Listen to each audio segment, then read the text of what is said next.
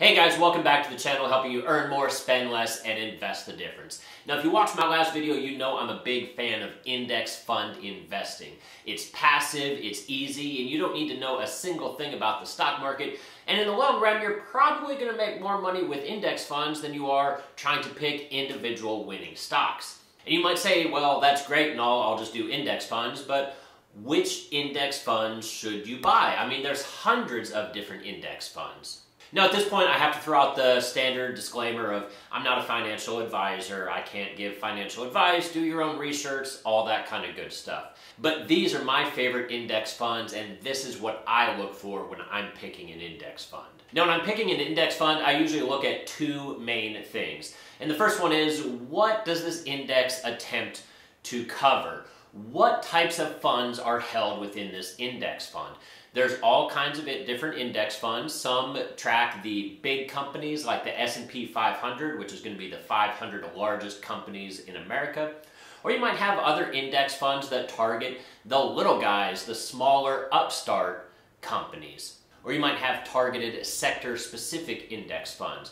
Maybe something like technology, retail, real estate, healthcare, airlines. So whatever it is that you're interested in investing in, chances are there's an index fund that already tracks that particular style of investing for you. So I like to stay a little bit diversified, so I like to have a little bit of everything. So in this video, I'm going to give a couple of different picks in a few of my favorite sectors. And the second thing to keep an eye out for when you're investing in index funds is what is the expense ratio? Now, all of these funds have somebody that's putting them together, it's managing it. Even though it's passively managed, there is still work to be done to create and maintain these index funds. So there are fees involved, but thankfully these fees are oftentimes ridiculously low. And when I say they're ridiculously low, I mean they are often significantly under 1% annually. And this can be a big deal because let's look at two different side-by-side comparisons of some index funds that attempt to track the global market. This is going to be an international index fund. We're going to look at two of them side by side. So first off, we have the Vanguard Total World Stock ETF. And this index fund has an expense ratio of 0.07%. So 7 basis points annually. That's pretty cheap. Vanguard is historically known as being some of the cheapest index funds on the market. Now let's take another look at a different index fund. So let's take another example of a global index fund, the SPDR S&P 500 Global Dividend ETF. This fund attempts to track more or less the exact same thing. It's going to be a lot of international companies. But this one has an expense ratio of roughly 7 times as much. This one is going to be 0.5% annually, or 50 basis points. And over the long run, even though it's only 0.5% in fees that you're paying annually, that 0.5% can add up to a lot of money. So hypothetically, let's say that you invest $10,000 into this ETF and you let it sit for the next 40 years and you get a 10% rate of return. Now, if there were no fees involved, your money would grow from $10,000 to over $450,000. But because you're paying 0.5% annually in fees, that means over the lifetime, that 40-year time span, you would have spent $75,000 in fees. Ouch. But had you invested in the Vanguard version, which is more or less the same thing, just a lot lower fees, at that 7 basis points, you would have only paid about $11,000 in fees. A saving of roughly $64,000 over a 40-year lifetime. So the first stock that I'll mention is going to be stocks that attempt to track the S&P 500, which is going to be the 500 largest companies in America. So this is going to be the big boys, Apple and Google and Microsoft and all of those. Now, regardless of how much each of these individual stocks cost, it really doesn't matter because a lot of brokerage accounts like Robinhood or M1 Finance allow for fractional shares, so you can start investing in any of these index funds that I mentioned for as little as $1. So don't worry too much about the price per share. Now, if you're looking to invest in large companies in the United States, the S&P 500 is the 500 largest companies in the States. And so an index fund that I like that tracks this is going to be Vanguard, stock ticker VOO. VOO currently pays about a 1.13% dividend, and it has a rock bottom expense ratio of only 0.03% annually, so only 3 basis points. Vanguard is historically known as being some of the cheapest index funds on the planet. But what if you don't want to invest in only the largest 500 companies? What if you want to invest in some of the smaller and mid-level companies as well? Well, in that case, I recommend Fidelity's stock ticker FZROX. This index fund is completely unique. It's the first of its kind. It offers a completely free, that's right, 0 expense ratio. Fidelity is actually losing money by operating this account. But they're hoping that you like this account and so that you buy other products with Fidelity. So this one, they're just trying to get you in the door and get you hooked. But they are actually losing money by operating this account. Now, FZROX has a lot more companies in it. It has roughly 2,500 different companies inside of it. So owning this stock, you are going to be well diversified. But what if you don't want to invest in only American companies? What if you want to broaden your horizons and invest in global companies from all over the world? Well, in that case, I would refer you back to one we've already talked about, the Vanguard Total World Stock, which is going to be stock ticker VT. As far as global index funds go, this one has the lowest expense ratio that I was able to find at only 7 basis points. And it returns about 1.38% annually in dividends. Now, speaking of dividends, what's a great index fund if you're primarily looking for high dividends? Maybe you're a little bit older and you're looking for that nice, steady, recurring income that you can passively live off of.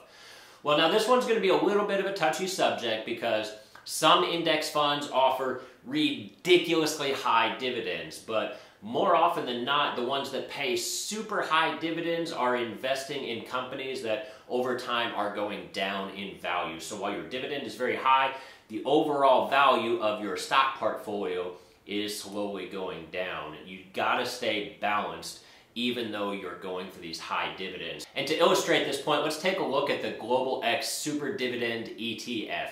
Now, this index fund offers an insane 11% dividend annually. But if you look at it from a historical price standpoint, it's lost roughly half of its total value in the last 10 years or so. So the stock price started out over $25 and now it's worth only about $13. So over time, the value of this fund is decreasing. Even though it's paying out insane dividends, it just can't keep up. So in this case, I recommend the iShares Core High Dividend ETF, stock ticker HDV. This fund offers roughly a 3.18% dividend ratio, which I don't know about you, but give or take, I don't want to invest purely for dividends, knowing that in the long run, the actual value of the portfolio is going down. As not a good way to invest go. This expense ratio is super low at 0.08% annually, or only 8 basis points. What if you're not interested in playing the stock market? What if you want to get into some bonds? Now, when it comes to investing in bonds, I always prefer to invest in inflation-protected bonds, which basically means that these bonds will continue to go up in value with inflation. So you don't have to worry about hyperinflation, maybe due to the national debt or something like that. So when it comes to investing in bonds, I prefer Vanguard stock ticker VTIP. This is going to be Vanguard's short-term inflated protected securities, and it pays out a dividend of roughly 2.3% annually. Now, when it comes to individual sectors, maybe textile or retail or consumer products or anything like that, I tend to stay away from those as a general rule of thumb. I know some index funds like JETS, which is all of the different airline companies all over the world. Those became super popular right after coronavirus kicked off, when it just wiped out all of the travel, and so the stock prices on the airline companies plummeted, and a lot of people jumped into the airline industry ETFs hoping for a quick rebound. But personally, I don't like to play those type of games as far as trying to see which individual sector is going to outperform at any one given time. I think that kind of goes back to the individual stock picking, where it just makes it hard to pick individual winners and losers. Obviously, coronavirus is taking significantly longer to pass than a lot of investors were hoping for, and it's going to take years for those airlines to recover. But there is one sector that, generally speaking, I like, and that's going to be technology, because let's face it, guys, technology is the way of the future. More and more and more of our daily lives revolves around technology. So personally, I don't think that you can go wrong with investing in tech.